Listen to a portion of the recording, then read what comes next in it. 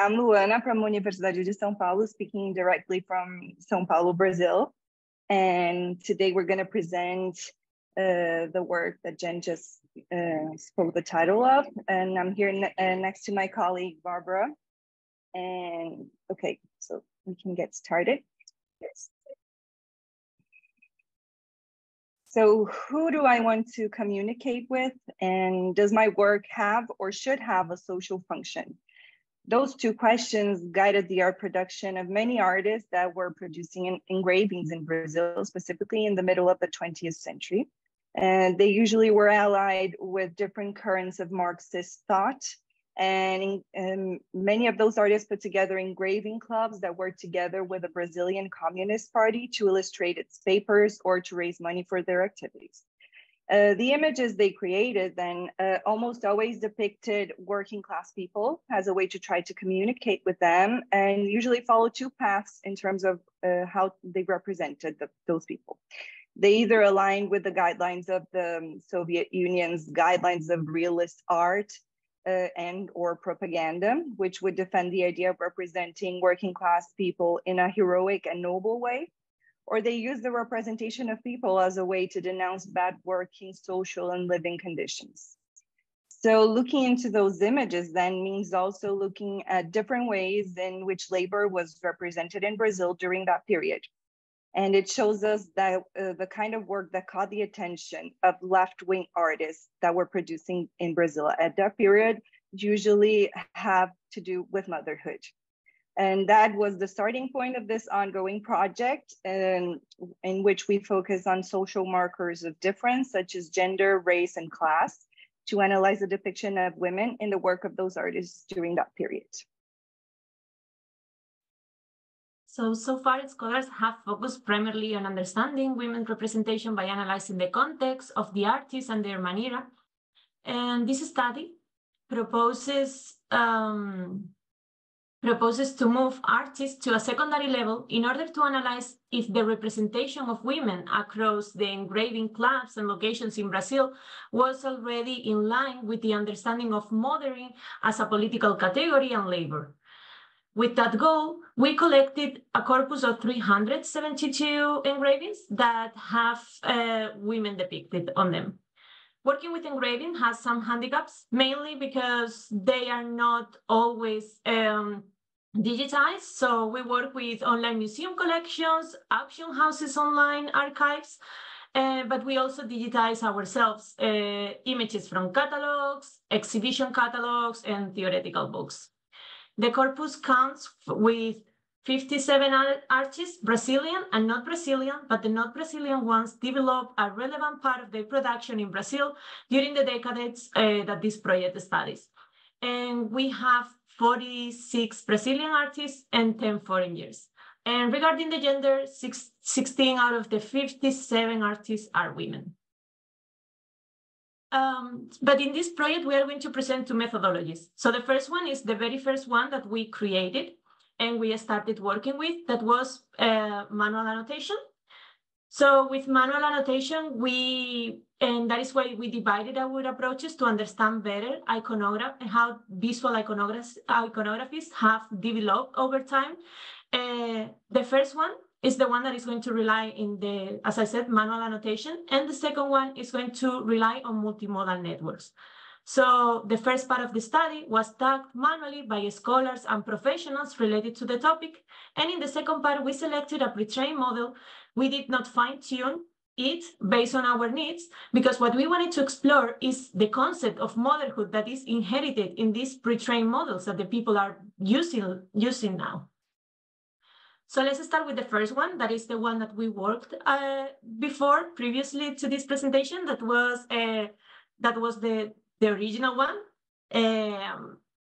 So for that, we collected metadata about the artwork. So we have very few metadata: title, date, artist name, country of birth of the artist, gender, and then we have the tags, which is 4 descriptors. Each artwork has like the same number of annotators, and we created out of that a control vocabulary that is the one that we will use in the second part of this project with the other methodology.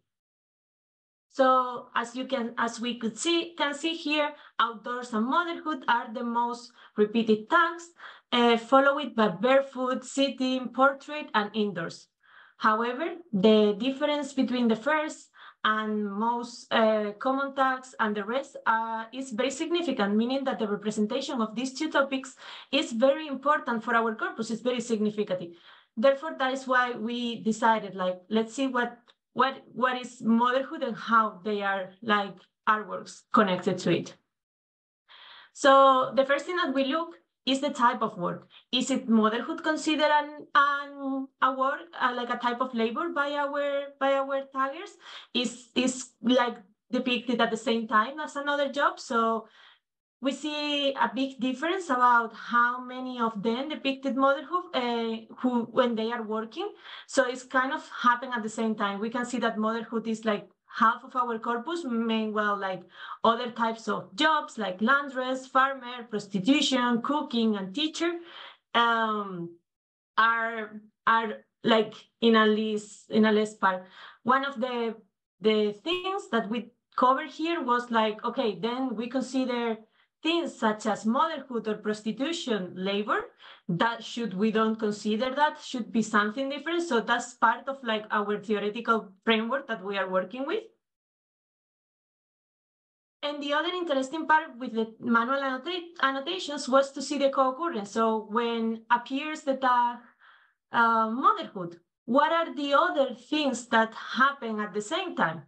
So the co-occurrence of motherhood with outdoor is very relevant in our opinion because it goes against the stereotypical association between motherhood and the domestic private sphere. Also, another aspect that we like to highlight is the fact that other types of work appear in this list like laundress or farmers. This shows that those women were engaged in at least double workload as they are performing more than one job. And that is not something, and the interesting part is that this is not something that women does, it's how they are depicted in a solo picture. So they are depicted doing more than one job at the same time. A clear example of this is the work Carries Everything in the World. That is the one that you can see here, that is by Livio Abramo.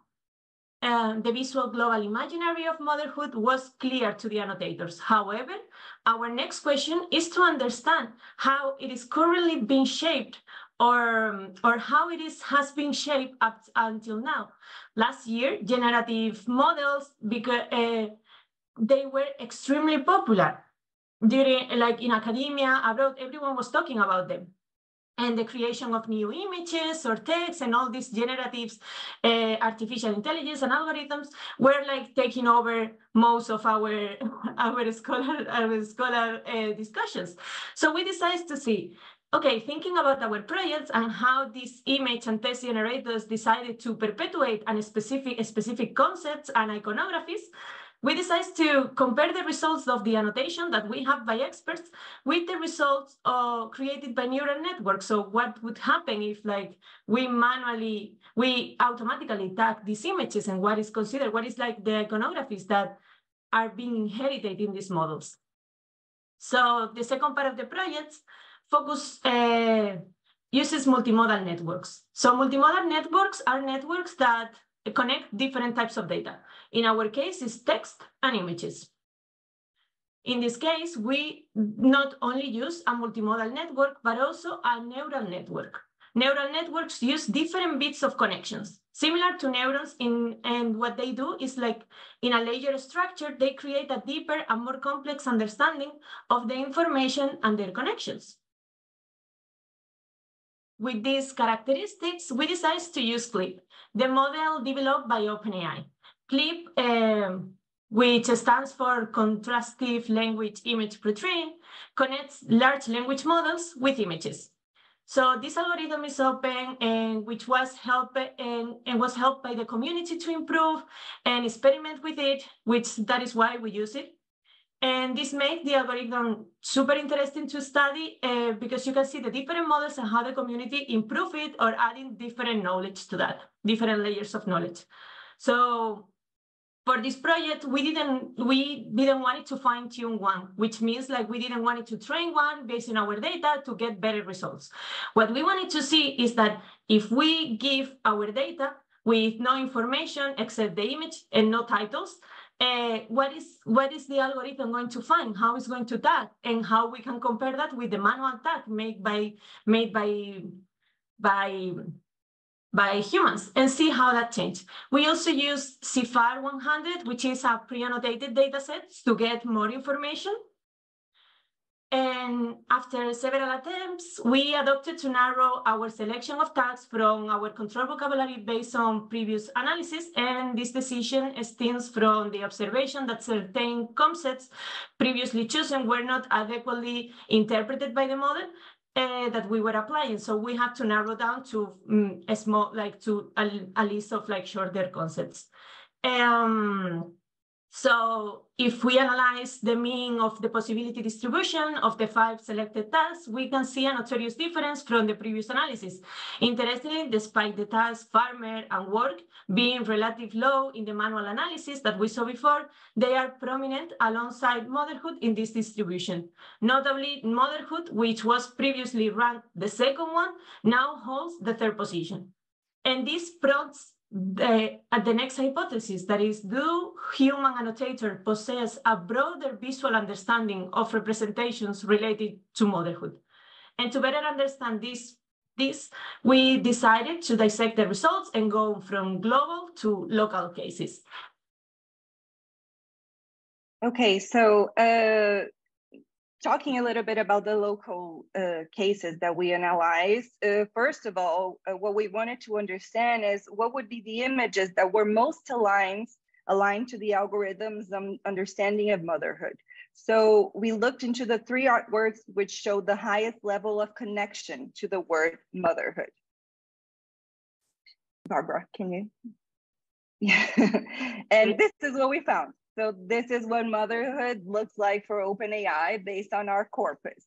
And looking into what those images have in common, it caught our attention that all these artworks show a person sitting with a child on their laps.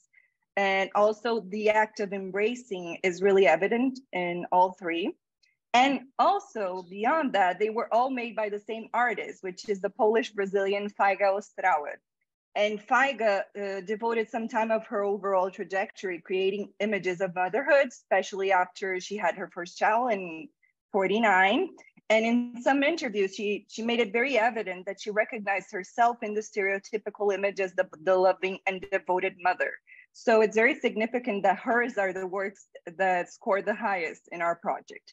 However, the second image in this slide, as you can see, is not a motherhood image. It based on the year that this image and the one before it, the first and the second, were made, and the titles, we can relate them to a period when the Faiga used to go up to slums in Rio de Janeiro to draw people. And it's important to highlight the second image, that it has the title Kids from the Hill, translated to English, in Portuguese as Garotos do Morro. Which points to the understanding that these kids aren't mother and daughter, like the other 2 images, but probably siblings of different ages, one looking after the other. Besides that, it was very interesting to us that the algorithm could read and capture images created in 3 different techniques. In this case, woodcut, etching, and linocut, and could even capture motherhood in the 3rd work, which doesn't necessarily have the figures so well defined, and where we can also see a deeper experimentation within the possibilities of linocut.